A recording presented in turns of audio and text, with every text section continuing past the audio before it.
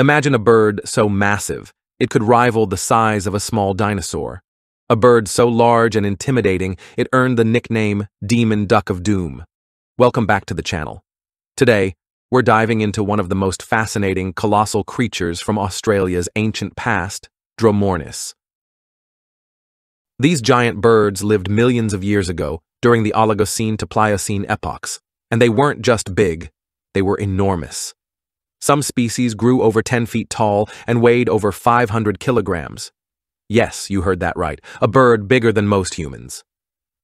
So, let's take a closer look at the world of Dromornis and explore why this prehistoric bird is often called the Demon Duck of Doom.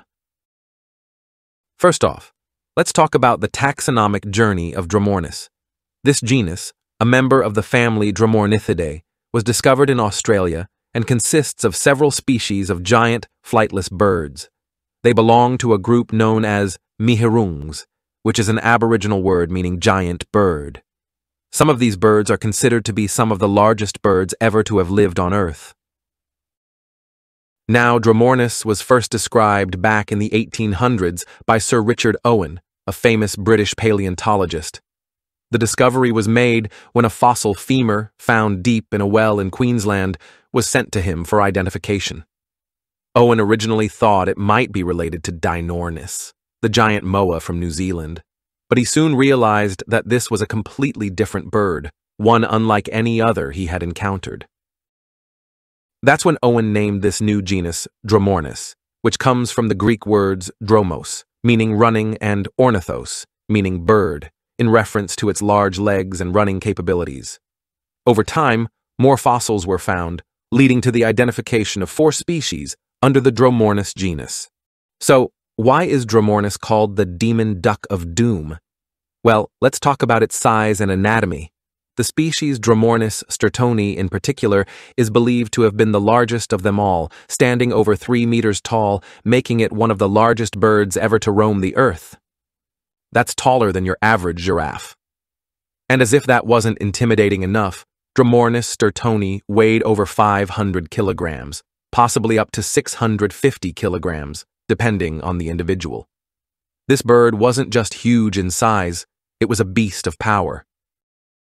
Despite being flightless, much like an emu or ostrich, Dromornis stirtoni had muscular legs built for running, and those powerful hoop-like toes were likely used to push off the ground at high speeds.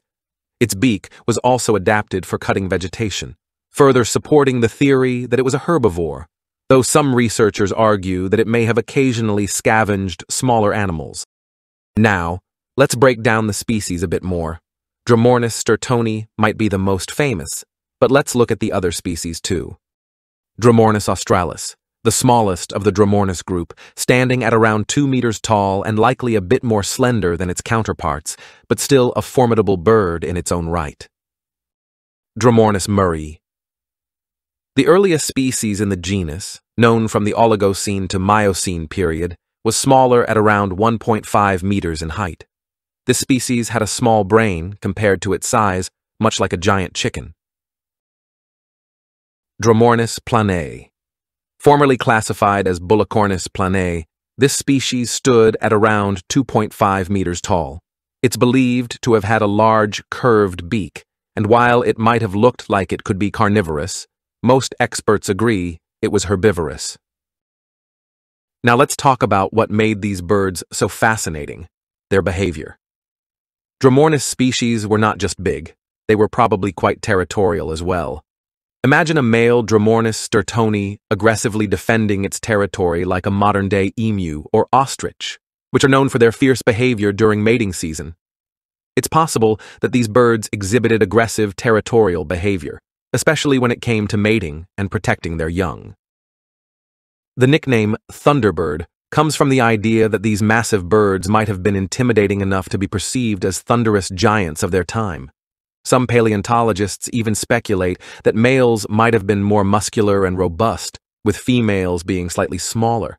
This sexual dimorphism is seen in the modern emu, so it's very likely it was the same for the Dromornis species. As for where these giant birds lived, we know that Dromornis roamed the fossil-rich plains of Australia. Fossil deposits from the Alcuda fossil beds in central Australia, which are famous for preserving vertebrate fossils, are the only confirmed site where Dromornis, stirtoni, has been found.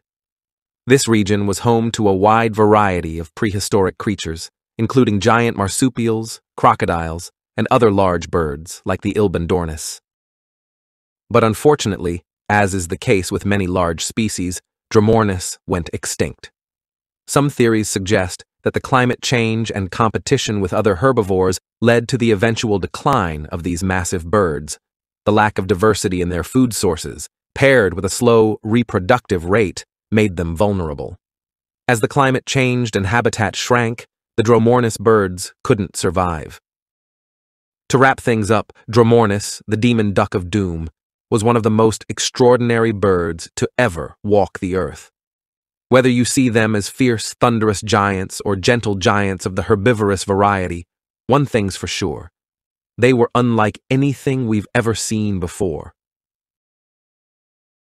If you enjoyed this deep dive into the prehistoric world of the Dromornis, make sure to hit that like button, subscribe, and leave a comment below on what you'd like to learn about next.